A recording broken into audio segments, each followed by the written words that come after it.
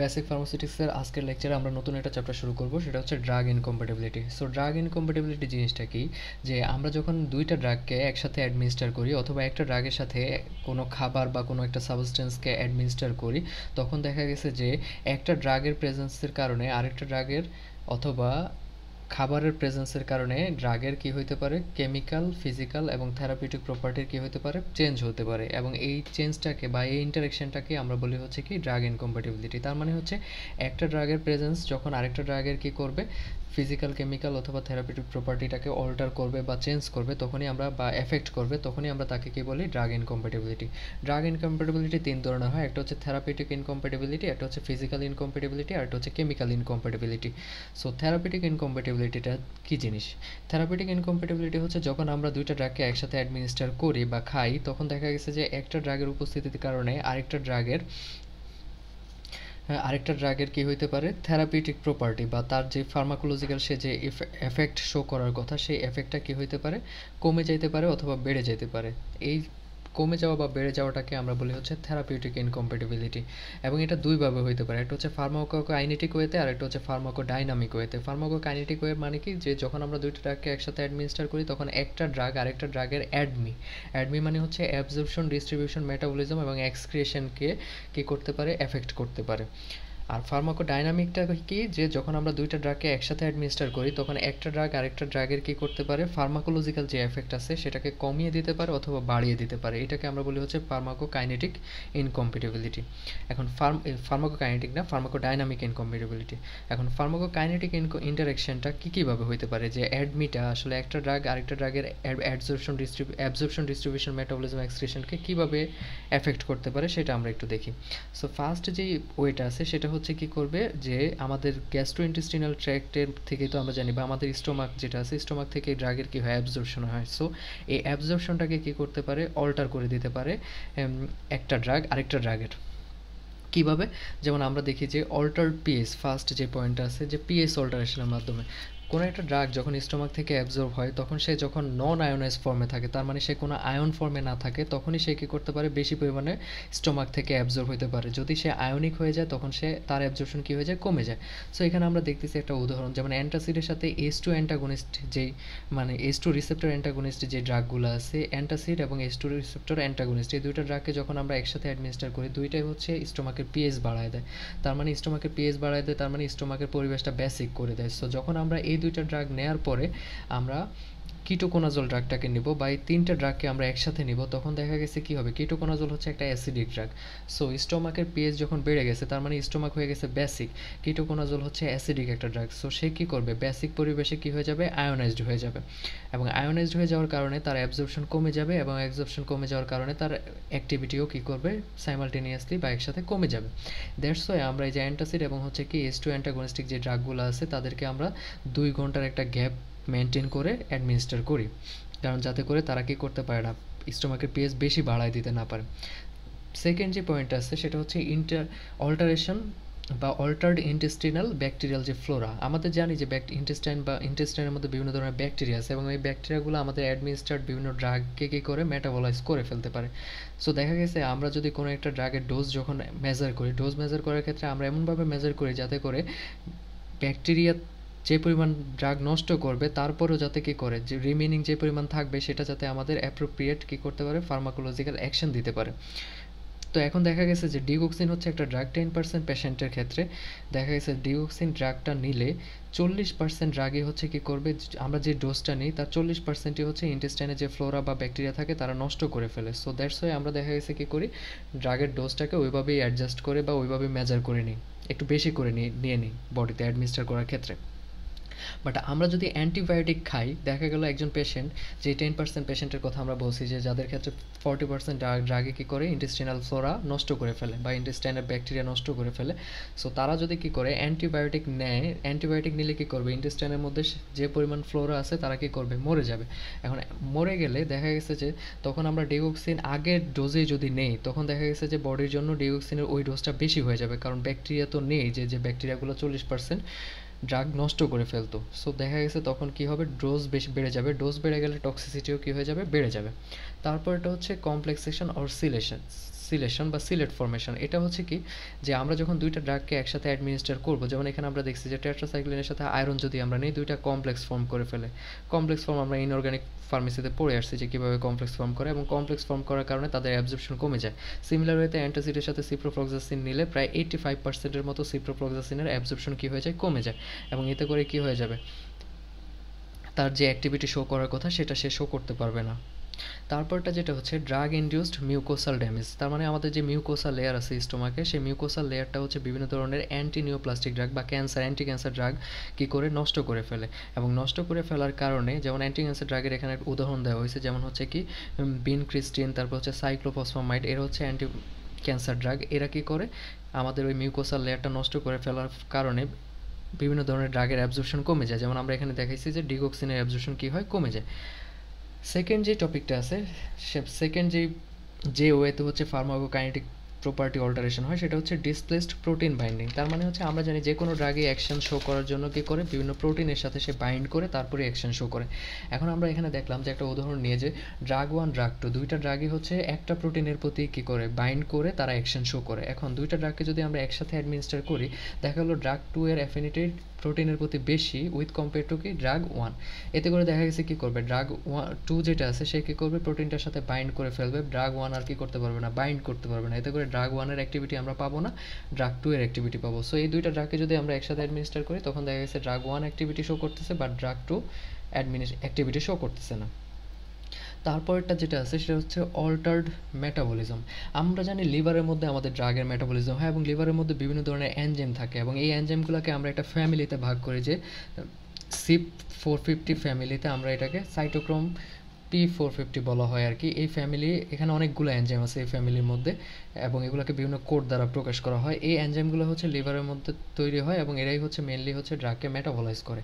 এখন যখন আমরা দুইটা ড্রাগকে একসাথে অ্যাডমিনিস্টার করব, দেখা গেল যে দুইটা ড্রাগ একসাথে অ্যাডমিনিস্টার করছি, একটা ড্রাগ কী করে, আমরা ধরলাম একটা হচ্ছে ড্রাগ 1 আর একটা হচ্ছে ড্রাগ 2। এখন দেখা গেল ড্রাগ 2 মেটাবলাইজ করার জন্য যে এনজাইমটা রেসপন্সিবল, মানে সিপ ফ্যামিলি বা সাইটোক্রোম P450 ফ্যামিলির যে এনজাইমটা হচ্ছে ড্রাগ 2কে মেটাবলাইজ করে, ড্রাগ 1 কী করলো, ওই এনজাইমের সিনথেসিস করে বা ওই এনজাইমের সিনথেসিস বাড়িয়ে দিল। এতে করে এনজাইমের পরিমাণ বেড়ে যাবে। এনজাইমের পরিমাণ বেড়ে যাওয়া মানে কি, ড্রাগ 2 বেশি পরিমাণে মেটাবলাইজ হবে।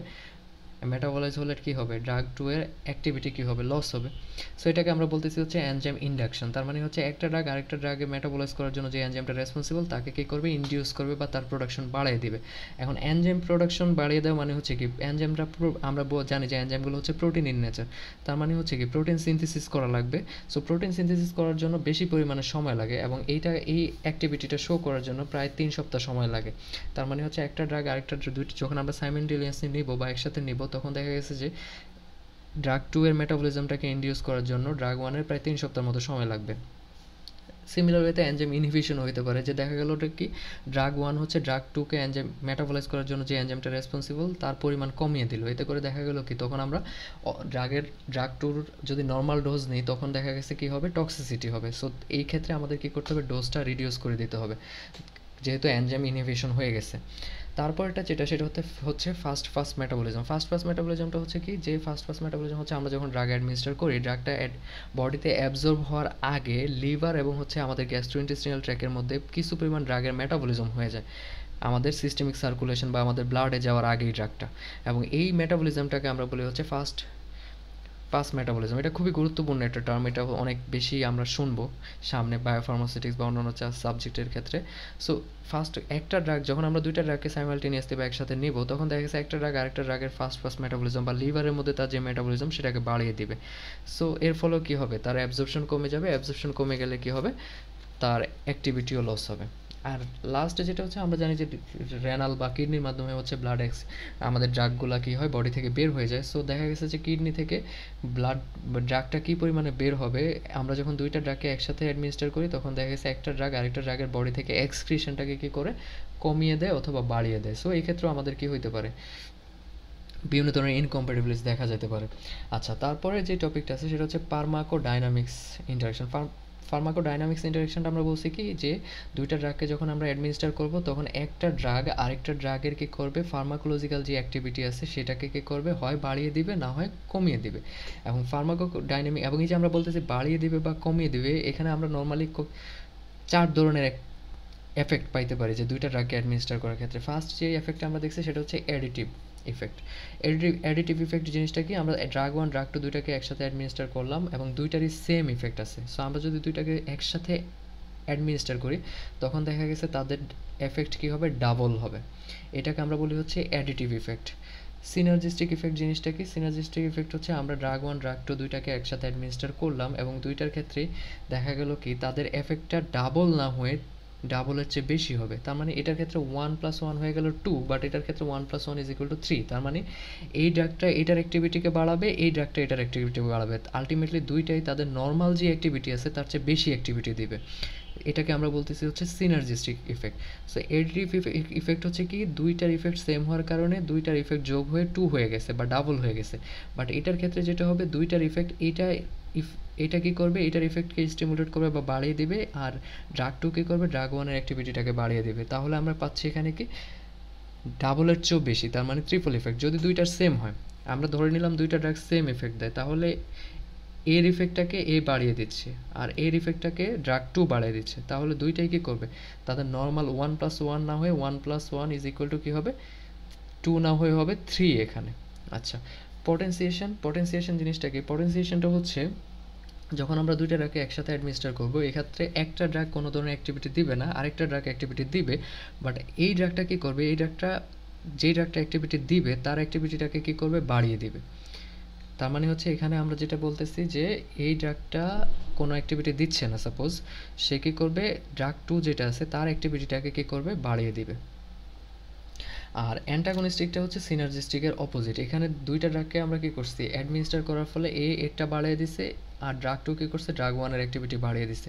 বাট অ্যান্টাগনিস্টের ক্ষেত্রে উল্টো হবে, ড্রাগ 1 যে অ্যাক্টিভিটি দিত সে কী করবে, ড্রাগ 2 এর অ্যাক্টিভিটি কমিয়ে দিবে, এবং ড্রাগ 2 যে অ্যাক্টিভিটি দিত সে কী করবে, ড্রাগ 1 এর অ্যাক্টিভিটি কমিয়ে দিবে। আলটিমেটলি তাদের দুইটার এক টোটাল কম্বাইন্ড অ্যাক্টিভিটিটাই কী হয়ে যাবে, নর্মালের চেয়ে কম হবে। এটাকে আমরা বলতেছি হচ্ছে অ্যান্টাগনিস্টিক ইফেক্ট। আচ্ছা, ফিজিক্যাল ইনকম্প্যাটিবিলিটি জিনিসটা হচ্ছে কি, ফিজিক্যাল ইনকম্প্যাটিবিলিটি হচ্ছে যখন আমরা দুইটা ড্রাগকে একসাথে অ্যাডমিনিস্টার করব তখন একটা ড্রাগ আরেকটা ড্রাগের কালার, টেস্ট, তারপর হচ্ছে ভিসকোসিটি, তারপর হচ্ছে অডর যেটা আমরা গ্রান বলি, এগুলাকে কী করবে, এফেক্ট করবে, এবং এটাকে আমরা বলি হচ্ছে ফিজিক্যাল ইনকম্প্যাটিবিলিটি। এখন মেকানিজম কী কীভাবে ফিজিক্যাল ইনকম্প্যাটিবিলিটি আমরা দেখতে পারি, যেমন আমরা কী করলাম, ইনসলিবিলিটি মানে হচ্ছে কি আমরা যখন দুইটা ড্রাগকে একসাথে অ্যাডমিনিস্টার করব তখন দেখা গেল যে বিহাইকেলের মধ্যে আমরা এটাকে ডিজলভ করে অ্যাডমিনিস্টার করতেছি, ওই বিহাইকেল বা ওই যেমন ওয়াটারের মধ্যে ডিজলভ করতেছি, এখন দেখা গেলো একটা ড্রাগ আরেকটা ড্রাগের যে ডিজলিউশন হওয়ার যে পাওয়ারটা, ওই পাওয়ারটাকে কী করবে, কমিয়ে দেবে। এখন কী কীভাবে কমিয়ে দিতে পারে সেটা হচ্ছে আমরা দেখি যে হয় কি করলো, যে পিএসে হচ্ছে কি করবে, ড্রাগ দুইটা ডিজলভ হওয়ার কথা, একটা ড্রাগ পিএস কমিয়ে দিয়েছে, দেওয়ার কারণে আরেকটা ড্রাগ কি করতে পারতেছে না, ডিজলভ হতে পারতেছে না, অথবা তারা একটার সাথে কেমিক্যাল রিয়েকশন করে ফেলছে, অথবা তারা কি করছে, কমপ্লেক্স ফর্ম করে ফেলছে দুইটার সাথে রিয়েক্ট করে। এই কমপ্লেক্সটা ওয়াটার বা আমাদের যে বিহাইকেলটা আছে সেখানে কি হবে না, ডিজলভ হবে না। তারপরে দুইটা যেটা আছে, 2 নাম্বার যে টপ পয়েন্ট আছে ফিজিক্যাল ইনস্টেবিলিটি ম্যানিফেস্টেশনের, সেটা হচ্ছে ইমিসিবিলিটি অফ 2 or more লিকুইড। আমরা জানি যে আমরা কি করছি, ইমালশন ক্রিম এবং হচ্ছে লোশন, এগুলোতে তেল পানি মিক্স করছি। এখন এই যে তেল এবং পানি মিক্স করছি, আমাদের যদি তেল পানি মিক্স করার ক্ষেত্রে আমরা কি সারফেক্টেন্ট ইউজ করছি, এবং মিক্সিং করার ক্ষেত্রে আমরা কি করছি, খুব ভালোভাবে নাড়তে হয় মিক্স করার ক্ষেত্রে। তারপর টেম্পারেচারও এখানে গুরুত্বপূর্ণ ফ্যাক্ট, যে টেম্পারেচার ঠিকঠাক থাকলেই হচ্ছে দুইটা একটার সাথে মিক্স হবে, আদারওয়াইজ মিক্স হবে না। সো এই যে এই ফ্যাক্টরসগুলোর কারণে দেখা গেছে যে দুইটা লিকুইড আমরা মিক্স করছি, দুইটা লিকুইড একটা আরেকটার সাথে ঠিকভাবে মিক্স হচ্ছে না, অথবা অন্য কোনো থার্ড কোনো একটা এক্সিপিয়েন্টের উপস্থিতির কারণে তারা ঠিকভাবে কি হচ্ছে না, মিক্স হচ্ছে না। সো এই জিনিসগুলোর কারণে দেখা গেছে কি হবে, ফিজিক্যাল দুইটা লেয়ার তৈরি হবে, তেল পানি থেকে আলাদা হয়ে যাবে, এবং এটা আমরা ফিজিক্যালি দেখতে কি ফিজিক্যাল ইনস্টেবিলিটি হিসাবে কাউন্ট করব। সো ফিজিক্যাল ইনস্টেবিলিটি মেইনলি কী কী ফ্যাক্টরের কারণে হয়, যেমন আমরা যদি ঠিকভাবে তাদেরকে মিক্স না করি দুইটা, যেমন আমরা তেল পানিকে ঠিকভাবে মিক্স না করলে, তারপর এটা হচ্ছে কি যে আমরা যে সারফেক্টেন্ট অ্যাড করি, যেমন ইমালশন অথবা লোশন তৈরি করার ক্ষেত্রে সারফেক্টেন্ট অ্যাড করছি, ওই সারফেক্টেন্টটা আমরা যেই কনসেন্ট্রেশন অ্যাড করার কথা সেই কনসেন্ট্রেশন অ্যাড করি নাই, অথবা তার যেই যেই সময় তাকে অ্যাড করার কথা সেই সময়ে ফলস টাইমে আমরা তাকে অ্যাড করছি, অথবা যেই সারফেক্টেন্টটা আমরা ইউজ করছি ওই সারফেক্টেন্টটা আমাদের এই ফর্মুলেশনের জন্য সুইটেবল না, এটার কারণে হইতে পারে। তারপর হচ্ছে বিভিন্ন মাইক্রোবস বা মাইক্রো অর্গানিজমের উপস্থিতির কারণেও হইতে পারে ইমিসিবিলিটি দেখা দিতে পারে। আর হচ্ছে লাস্ট যেটা, সেটা হচ্ছে টেম্পারেচারের ফ্ল্যাকচুয়েশনের কারণে বা টেম্পারেচারের ভ্যারিয়েশনের কারণেও কী হতে পারে, দুইটা লিকুইড একটা এটার সাথে মিক্স না হইতে পারে এবং এরা দুইটা সেপারেটেড লেয়ার তৈরি করতে পারে। সো এই হচ্ছে মোটামুটি আমাদের লেকচার। আমাদের এখানে আরও একটা কেমিক্যাল যে ইনকম্প্যাটিবিলিটিস আছে সেই টপিকটা আছে, আমরা নেক্সট ভিডিওতে সেটা নিয়ে ডিসকাস করব। ধন্যবাদ সবাইকে।